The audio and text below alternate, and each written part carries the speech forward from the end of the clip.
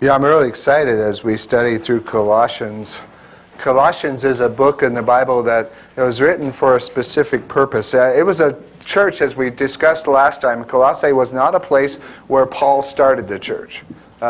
Instead, one of his disciples went to Colossae to start the church. So why would Paul write a letter to this church? Well, I think we're going to discover part of the reason today. Last time we talked about a Thanksgiving prayer, and we talked about how God was thanked by Paul for these people in Colossae and for the saints that were there, for the people who believed in Jesus that was there. And, you know, I thank God for you. I hope that we thank God for each other. Amen? What would this community be like? What would this country be like? What ultimately would this world be like without Christians? I really believe that when the rapture comes, we're going to enter right into the 7 years of tribulation, because you take the presence of God's people out of this world, it's going to make a tremendous impact. I truly believe that. So I don't know what your theory of Revelation or end times is, but I really believe that that could well precipitate the beginning of the 7 years of tribulation, when the Christians are called home by Jesus. And I'm looking forward to that time.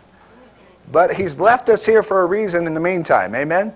And we need to thank God for each other. What would life be without other Christians to believe in, to trust in, to be able to go talk to have support us and to be able to support them? What would the world be like without other Christians? So I agree with Paul. I thank my God in every remembrance of you.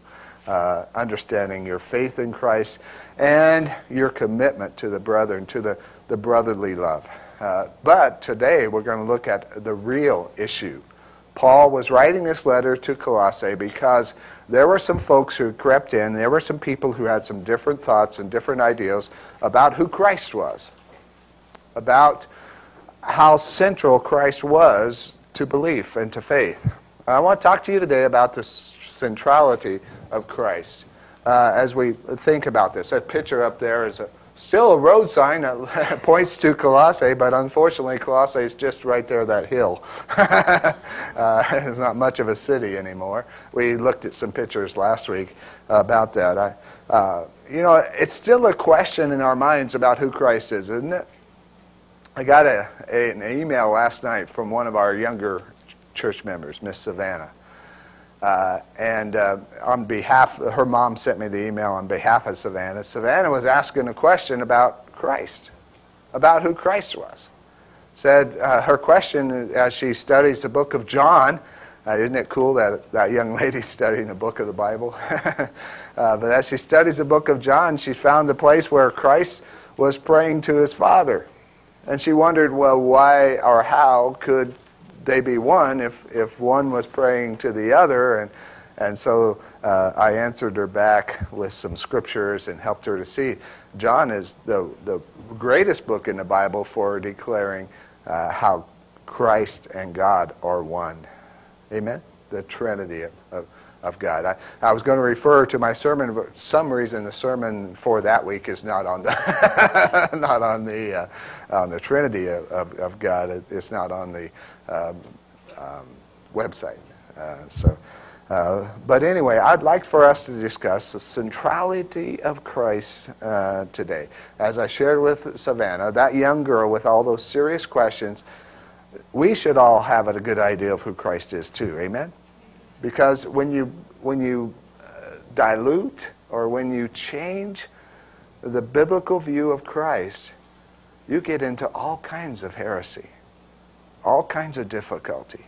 You either see Christ as the Bible presents him in all of his glory, or you understand a lesser Christ, and a lesser Christ is not able to give us hope and a future. We have to understand the biblical Christ so we can understand the hope and the future that we have.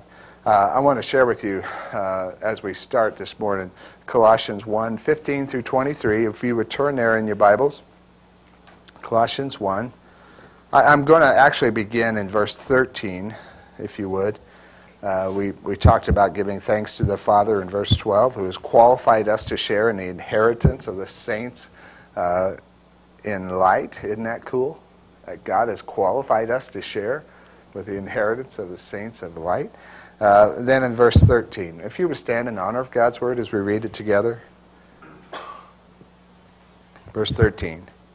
For he delivered us from the domain of darkness and transferred us to the kingdom of his beloved Son, in whom we have redemption, the forgiveness of sins. And he is the image of the invisible God, the firstborn of all creation. For by him all things were created, both in the heavens and on earth, visible and invisible, whether thrones or dominions or rulers or authorities, all things have been created by him and for him. And he is before all things, and in him all things hold together. He is also the head of the body, the church, and he is the beginning, the firstborn from the dead, so that he himself might come to have first place in everything. For it was a Father's good pleasure for all the fullness to dwell in him, and through him to reconcile all things to himself, having made peace through the blood of his cross. Through him, I say, whether things on earth or things in heaven. And although you were formerly alienated and hostile in mind, engaged in evil deeds, yet he has now reconciled you in his fleshly body through death, in order to present you before him holy and blameless and beyond reproach, if indeed you continue in the faith, firmly established and steadfast, and not moved away from the hope of the gospel that you have heard, which was proclaimed in all creation under heaven, and of which I, Paul, was made a minister. Father, we pray that you would open our hearts to understand your scripture, that the Holy Spirit would interpret for us what you're trying to say to each of us individually. Lord, I know that anytime we read your scripture, that you can help us to understand. You can help us to see how it applies. You can help us individually to have our lives changed because you have spoken to us. And I pray, Lord, that would be the result of our time in your word today. That we would understand your Son Jesus better than we ever have. And we would see just what a glorious, wonderful Savior that we serve and love. And what a wonderful God, Lord, 3 in 1, that we believe in here today. In Jesus' name we pray. Amen. You may be seated.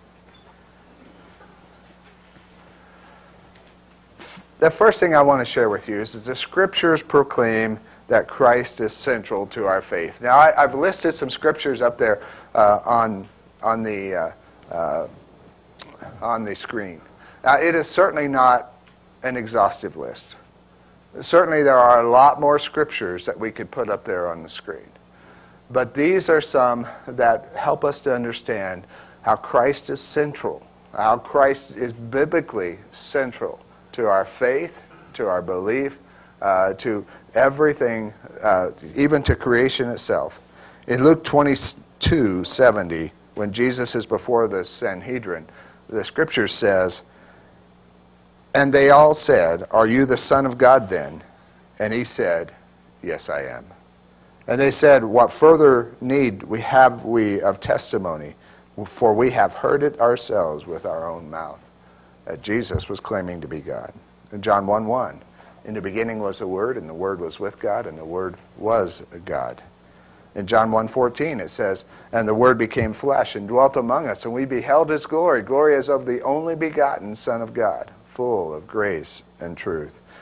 So John identifies that in the beginning, from the beginning, that Jesus has always existed, and that later on he says he helped create, as Colossians also said, that he created the world, a title we often give to God as our creator. And then it says the Word also became human. He became flesh, and we beheld his glory. In John 5:18, "For this reason, therefore, the Jews were seeking all the more to kill him, because he not only was breaking the Sabbath, but was also calling God his own Father, making himself equal with God." Making himself equal with God.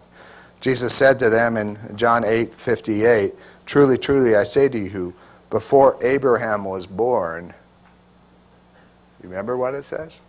"I am Yahweh." He claimed the title of God.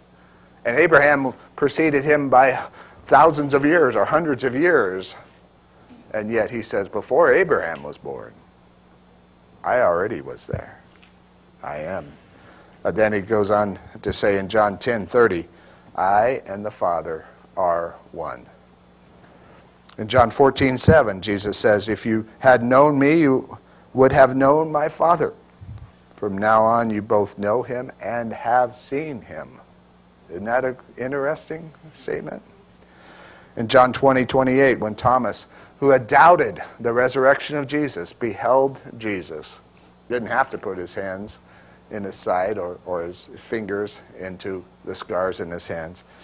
When he saw the resurrected Jesus, he said, my Lord, isn't it interesting? And my God. My Lord and my God. One and one with Jesus and God. So those are all from the book of John. Certainly the book that Savannah is studying, I shared those scriptures with her in that email because that's a book that very conclusively lets us know who Jesus is. In Matthew 16, verse 15, Jesus asked Peter, who do you say that I am? And Peter answered and said, thou art the Christ, the Son of the living God. Well, Peter had a pretty good idea of who Jesus was. Paul says in Romans 1:4, Jesus, who was declared the Son of God through power by resurrection from the dead, according to the Spirit of holiness, Jesus Christ our Lord. And in this book of Colossians, a couple of verses, Colossians 1:18 that we read a few minutes ago, he is also the head of the body of the church, and he is the beginning, the firstborn from the dead, so that he himself might come to have first place in everything. And in Colossians 2:9, Paul says of Jesus, for in him all the fullness of deity dwells in bodily form. We're going to be unpacking that a little bit more to understand who our Lord and Savior is. It is not only true that these apostles and these missionaries of God believed in Jesus and believed in his standing with God the Father and his identification with God. If you've seen Jesus, you've seen God. But also the early church believed in the centrality of Christ. The early church believed that Jesus was God. Ignatius wrote that Jesus said of himself that he was God himself manifest in human form. In 150, that was back in 105. In 150 AD, Clement of Alexandria said, it is fitting that you should think of Jesus Christ as of God. When you think of Jesus Christ, you think of God. And then in 200 AD, Tertullian wrote, Christ our God. So you see the early church. And finally in 235, Novatian said, he is not only man, but God also. So the early church identified Jesus with God. You have to understand that Jesus is not just central in the New Testament. He is central in the Old Testament as well. With the early scriptures that they investigated to find out the truths of Christ were the Old Testament scriptures. We're going to study that in our life group in a few minutes. They were the Old Testament scriptures. That was the scriptures that the early church had. And they said the scriptures pointed to who Christ was. And then as the New Testament was written, it reaffirmed the centrality of Christ. Christ is central in his person. You think about it, who he is makes him central in our thoughts and in our theology. He is the very image and manifestation of God, of the true invisible God. If we look there in verse 15, it says, he is the image of the invisible God, the firstborn of all creation. He's the image of God. It's interesting that Greek word is the word icon. It's E-I-C-O-N instead of I-C-O-N. It's icon. It means a exact representation. It means an exact copy. And really what Paul is saying here is that Christ is the exact copy of God. He is the exact representation of God. That when you see Christ, as Christ said, you see the Father. He is the exact representation of the true invisible God. Jesus said, if you've seen me, you've seen the Father. So we understand that when you looked at Christ, and you know, sometimes we get so caught up in physical form, don't we? You know, we think of people as Kenny, would you step up here? for just a moment? No, he said, no, I'm not going to.